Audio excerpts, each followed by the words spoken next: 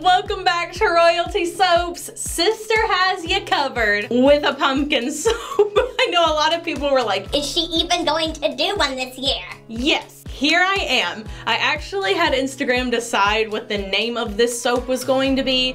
It has my favorite pumpkin fragrance blend of all time. It's so delicious. It's like my best seller for fall every single year. It's just mwah, chef's kiss. Anyway, let's make some soap.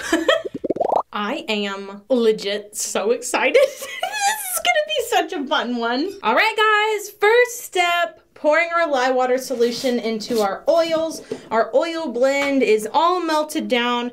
Everything is sitting at about 77 degrees Fahrenheit today. Now I'm going to blend this on high until just past emulsion.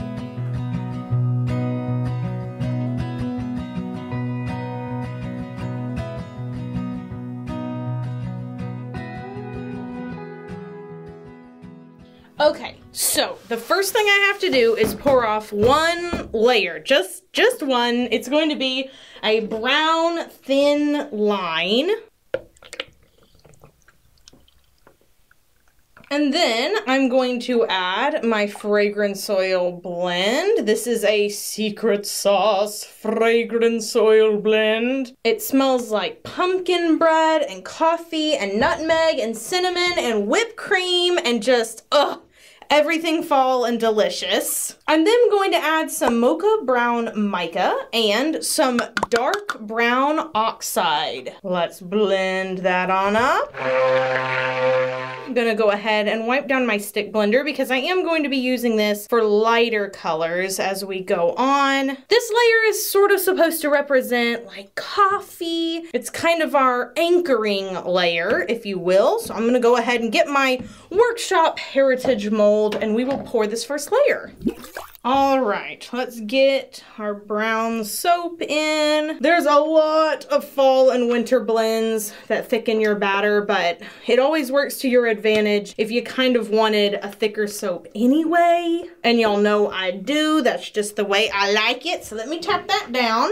And now we're going to work with the rest of the soap. So I'm gonna reuse my little soap dish here because you know, if I can avoid doing more dishes, I'm absolutely going to do it. But before I pour anything out, I'm going to add some coffee grounds into my main batter so that it's in all of the accent colors. And to avoid getting this soap too blendy, as it were, I'm going to put this in with the spatula instead of the stick blender. I'm already going to have to blend in the color and the fragrance oil, so I might as well not accelerate it more than I have to. Okie dokie, let's talk colors. It's Aztec Gold from TKB Trading and it's Goldfinger from Mad Micas. Then I have some Poppycock. This is also from Mad Micas. It is a copper color. And then I have 24 karat gold. That is from TKB. And some titanium dioxide. That is also from TKB or Wholesale Supplies Plus, whichever one you're purchasing from. They both have water soluble TD and I like both of them. Okay, so let's go ahead and blend up all of these.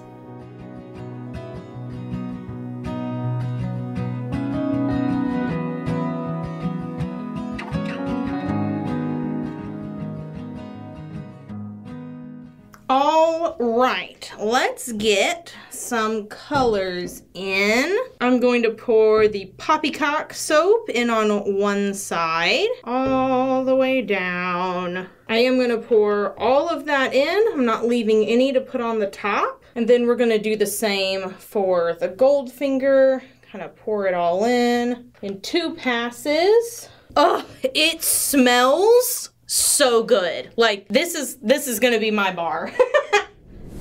This is really heavy. So I'm holding a spatula.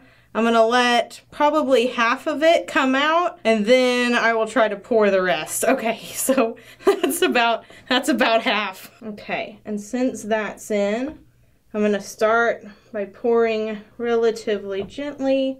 I'm just hoping that I'm not messing up that layer that I made. I think it's heavy enough that it shouldn't be a problem. Ah! Now I have to get the, oh, this is such a weird pour. I was confident and now I'm not. Whew. All right, much better. Now we're gonna scrapey our big container. Super big, the biggest container. Alrighty, now I'm going to take some of that poppycock mica that I have mixed with the oil blend, and I'm gonna put that right on top. In fact, I started that way, but I actually think it'll be more helpful to go this way. Get like 2 full lines per loaf, like this, like that maybe? Any extra I have, just dripping everywhere. And then I can go in and swirl it like this.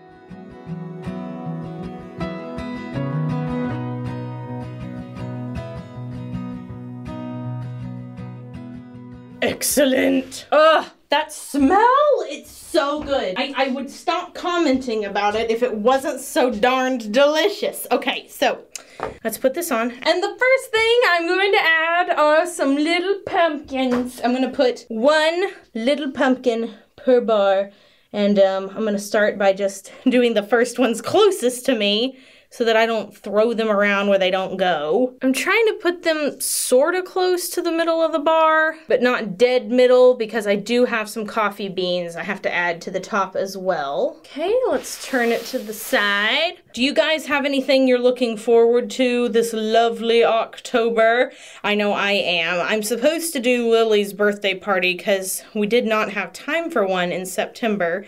I mean, honestly, she's probably forgotten all about it, but it's still important to me. I have a couple more teeny tiny little gifts that I want to give her. And then my best friend was gonna try to throw me a party as well because I was supposed to have one near my birthday, but I wasn't feeling good and it just, it was a lot. So we really have 2 parties we're supposed to be doing in October, but I don't know if we're gonna have time for both of them. So Caroline comes over a couple times a month to do work stuff. She lives about an hour and a half away from me, and so we really just need that time together so that we can get stuff accomplished, stuff that can only be done in person. So she'll drive out to me and she'll stay in the holiday house guest house, and then she'll go back after we worked for like a day or so. So it feels like she and I are getting to be together all the time, but I'm really always looking forward to us doing a party or something because, well, you know, work is work. And it's fun work at that. Like, I never do it begrudgingly. It's not the same as just doing a leisurely activity for nothing but leisure. So she's also moving this month, and I have a couple of things that Caleb and I have to do with our property. For those of y'all who are in an apartment or a rent house, which Caleb and I have done both of those things, there's just such a different set of to-do list items. There's still a lot to do for both of those things. You have to make sure that things like fences are mended and that you get your grass mowed in a timely manner, because if you don't, it will be so much more difficult to mow. So the acreage close to my house, my little brother Elisha actually mows for us every week.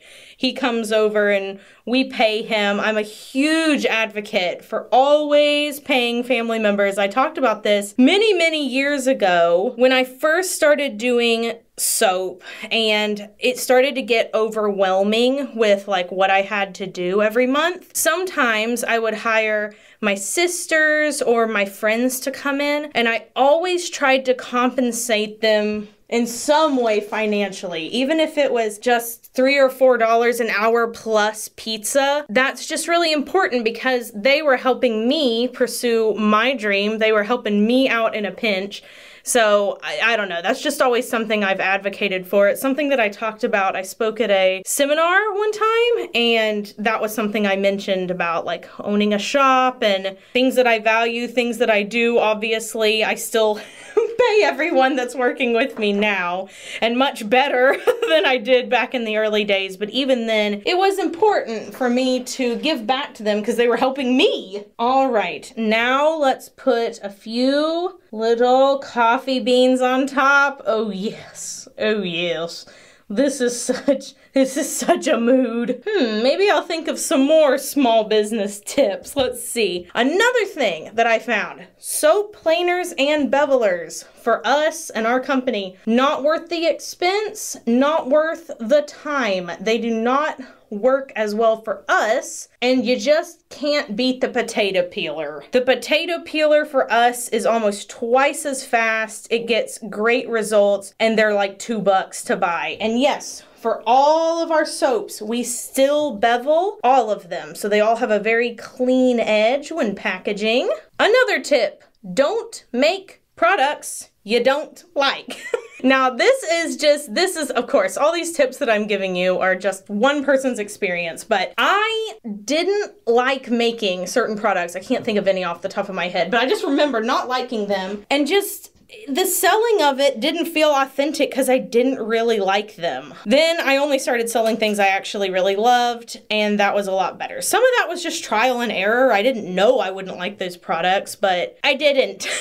So it made it harder to sell them because I was less enthusiastic about them. Same thing goes for smells. If you don't like certain fragrances, don't carry them just because they're popular. It brings down morale if you're having to smell things you think are gross every day or market them. Like, making a label for a smell you don't like is just never a fun job. It makes all the jobs concerning that item less fun. It brings you down. You don't have time for that. Speaking of time, don't forget to work into your product cost all of the time. This is why I don't want the crafters to come for me, but in my professional experience with my business, craft fairs and markets were never worth it. Never worth it for me in my area. I never sold nearly enough product for as much as my product was worth and for however many hours I had to spend out there, and the booth setup. The booth setup and all of that costs money. All of those things cost so much money. It was never worth it. Maybe if I had done something that was like a juried show and it was really big,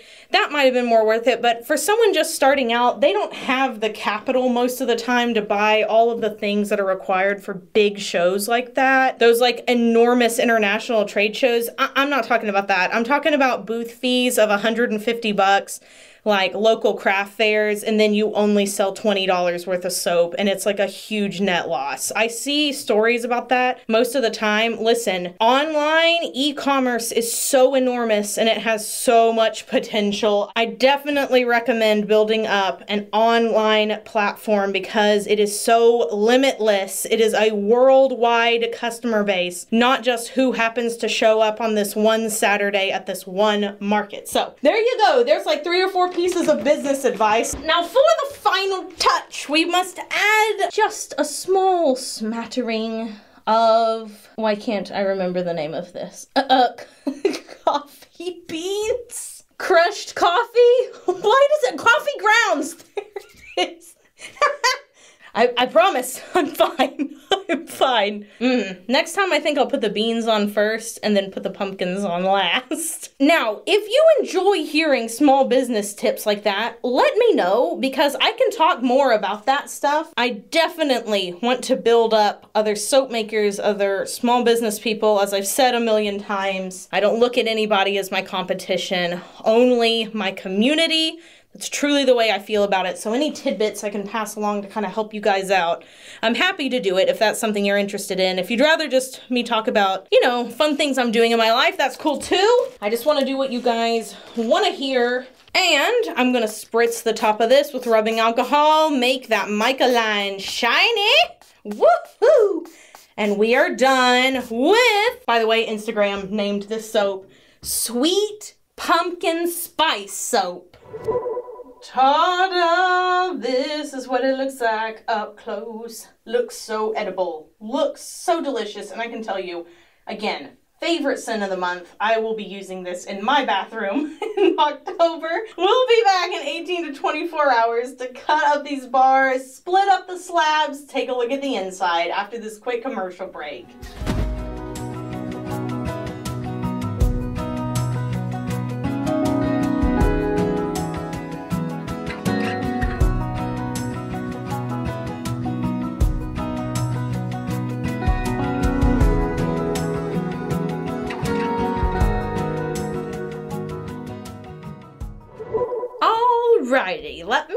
open up my soap cutter here. Ugh, guys, the scent. It smells so good even the next day. Like I never remember how strong it's going to be. I have to wait, you know, like a whole year before I use it again. And then every time I'm like, oh, it's the best. It's so strong after it sits and saponifies. So let's go ahead and cut this. And this is what a bar looks like on the inside. Now, it's not gonna look exactly like this after the cure. It is going to darken up a little bit because it is a pumpkin fragrance, but still, it looks amazing. Also, with a couple of these, I do expect there will probably be some drag marks because coffee is exfoliating and it's bigger pieces, but this is super, super finely ground coffee, so it probably won't be as noticeable as even like a green tea would be. The smell! I'm deceased. This one looks so perfect. Ugh. All right, guys, question of the day. What's your favorite pumpkin treat to make in the fall, assuming you like pumpkin? Every time I ask questions like this, there's always people in the comments who are like, but I don't like pumpkin, so I can't answer the whole question. Okay, well. If you don't like pumpkin, what about apples? Apple pie, apple pudding, apple ice cream. Let's cut another one. That was fun. Look at them. Look at them swirly swirls. All right, now that I've cut this last portion here, I'm ready to go. Big thank you to Skillshare for sponsoring today's video. I feel so official sitting here at my my soap making table desk. I just wanted to change it up a little bit, you know what I mean? Now y'all know I am big pals with Skillshare. I really love them. They are an amazing company and they have really supported me throughout the years, even when I was a much smaller channel. So I really appreciate that. And if you've been hiding under a rock, which that's fine, you know, absolutely no discrimination against people who live under rocks. Just allow me to fill you in. So Skillshare is an online learning community where people who want to explore and grow their creative journey all come together and learn together in a fun format. So there are a whole bunch of classes on literally everything you could possibly want to know. Longtime fans of royalty soaps know that Skillshare is basically responsible for anything I know about Photoshop or Lightroom. I found those absolutely invaluable classes to take. They really helped me step up my photography game and my editing game so that all of my soap pictures, every time we launch a new collection, look superb. And I am not a professional photographer, so I really appreciate all the help I can get. The first 1,000 of my subscribers to click the link in the description will get a month free trial of Skillshare so you can start exploring your creativity today. Once again, that is the first 1,000 of my subscribers to click the link down in the description box will get a month of Skillshare for free. Test it out, see if you like it. I know you will. I've already had so many of you guys tell me that it's been helpful, especially those of you who are running handcrafted cottage-based small businesses. They really tailor the experience to be so good for us creative types. You're gonna love it. Thanks again to Skillshare for sponsoring today's video. You guys be sure to check out that link down in the description box below. Go snag yourself a month of Skillshare for free. Well, I hope you guys enjoyed today's video. If you did, please give this video a thumbs up and subscribe and all of that good stuff. Also, if you want to set an alarm for the release date, listen, I'll shoot you straight. Fall and winter soaps are my fastest sellers. Like spring and summer, you probably have a good chance you're gonna get it. And also we haven't been selling out the shop. Thank goodness we've had soap actually available all month in the shop. But if it was ever going to go quickly, typically the November release and the December release are like, that's where we sell the most because the holidays are coming. So I highly would recommend setting an alarm for this release if you are keen to get any of these bars. And if you're just over here for the show, I'm flattered I can entertain you. Be sure you do something fun for yourself today, like, go getting a pumpkin spice latte. I'm so glad we've gotten to the point in society where people don't really make fun of other people for just drinking a drink. Get yourself a scone or a scone, however you prefer to say it. Get yourself a little drink, do something nice for yourself today. Take a breather, and I'll see you guys in the next video. So until then, bye for now. Meow.